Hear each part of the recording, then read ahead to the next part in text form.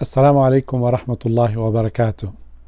This is Imam Muhammad Musri, and in this month of Ramadan we are going to take some of the ayat, the verses from the Quran, and do a little bit of explanation and commentary about the importance of these ayat or these verses.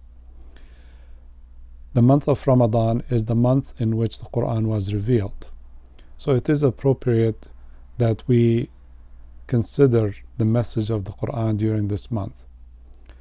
The Quran, as you know, is a full book, and it is composed of 114 surahs or chapters, and it has 6,236 verses.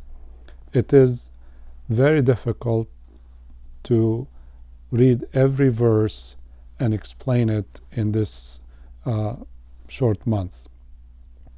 But every night, Imams around the world, they read from the Quran, from their memory, 1/30 of the book, one part each night, so that in the month of Ramadan they complete the whole book in reading.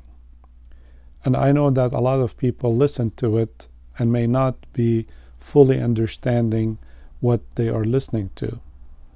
Therefore, I want to select each night few verses, one or two verses that we can comment on, and I hope that would be helpful in understanding the general message of the Quran. So, in this first episode, we will start with the first surah of the Quran, Surah Al-Fateha. Surah Al-Fateha, which is chapter 1, consists of 7 verses.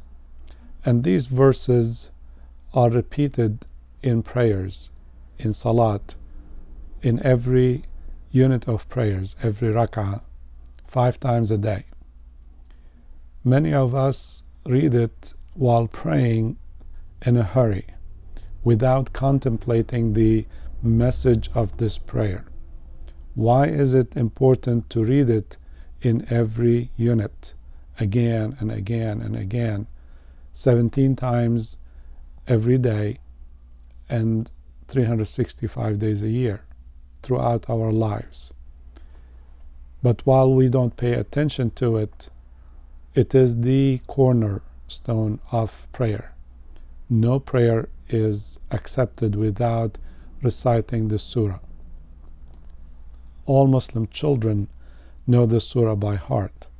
All Muslims know it by heart. They read it in every prayer. Are we spending the time to listen to ourselves while we're reading it, to understand what it means and to mean what it says? This surah starts with the statement Bismillahir Rahmanir Rahim, in the name of Allah, the Beneficent, the Merciful, or the source of mercy, the merciful. These 4 words really begins every surah in the Quran except Surah Tawbah. And these 4 words, they are what we are supposed to say before we embark on doing anything of significance. Before we eat, before we walk, before we drive. We should always begin in the name of Allah. And Ar-Rahman is another name of Allah, refers to the fact that Allah is the source of all mercy in this universe. And Ar-Rahim emphasizes that He is merciful to all of His creation. The surah begins with this as the first opening of the Quran, in the name of Allah, the Merciful. And then it seconds with the praise of Allah, Alhamdulillahi Rabbil Alameen. When we praise Allah, we are praising the creator of all that exists, the creator of the multiverse. Notice in this second verse, this fact is being stated: all praise to Allah, the Lord of the worlds. Al-Alameen in Arabic really refers to multiple worlds or multiple dimensions or multiple universes. It is not just one. Now, with science, we are beginning to understand or to imagine what that could mean. But over 1400 years ago, when this verse was revealed, it declared this fact, that it's not just our world, but there are many worlds that Allah is the creator of, and He's the Lord of all of these worlds.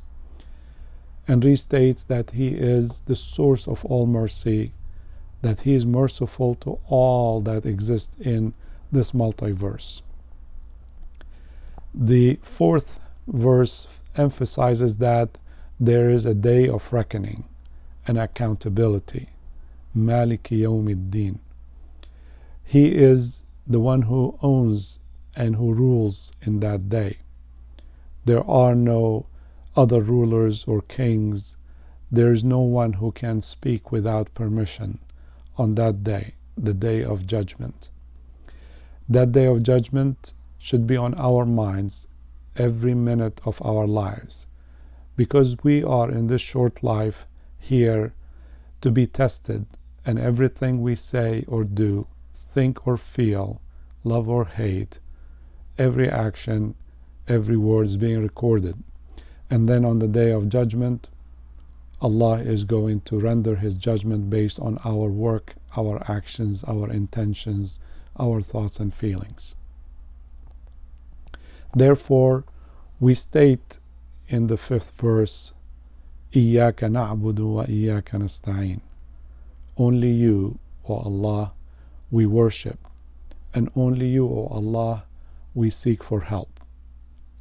This is important in Islam, the idea of monotheism, complete tawheed, and that is, we do not take any partners with God. We do not worship anyone else but God. And this pure monotheism is the message that all the prophets came with, since Adam, through Noah and Abraham, Ishmael and Isaac and Jacob, Joseph, Moses and Aaron, all the way to Jesus and Muhammad. They all came to declare that there is only one God. And that's why in the next verse, verse 6, we say, اهدنا الصراط المستقيم. Guide us to the straight path. Guide us to the right path. Which path? In the final verse, verse 7, He says, the path of those that You, O God, Allah, that You have bestowed Your guidance on. Those are the prophets. Those are the righteous believers throughout human history. Those are the people who did well. These are the ones who Allah blessed with guidance and light and understanding and good work. So we pray to Allah to guide us to be like them.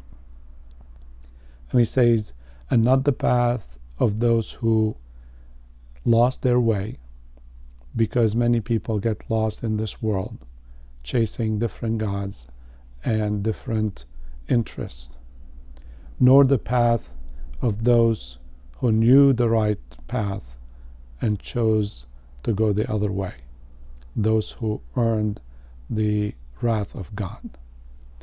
So these 7 verses are recited every day in every prayer, and they're repeated so that we connect with God. If we read these verses with contemplation, if we read them one by one and not lump them together and read them fast and think about them while we're reading them, then we establish that direct connection with God. I hope that every time you stand before God, before Allah to pray, and you recite Surah Al-Fateha, that you think about the meanings of these words. What are you speaking to Allah with? What are you saying? What does it mean to you? Because as much as you contemplate and understand these verses and these words, that's what you get from your prayers. We will stop here, and we hope to see you next time with new verses from the Quran. Assalamu alaikum wa rahmatullahi wa barakatuh.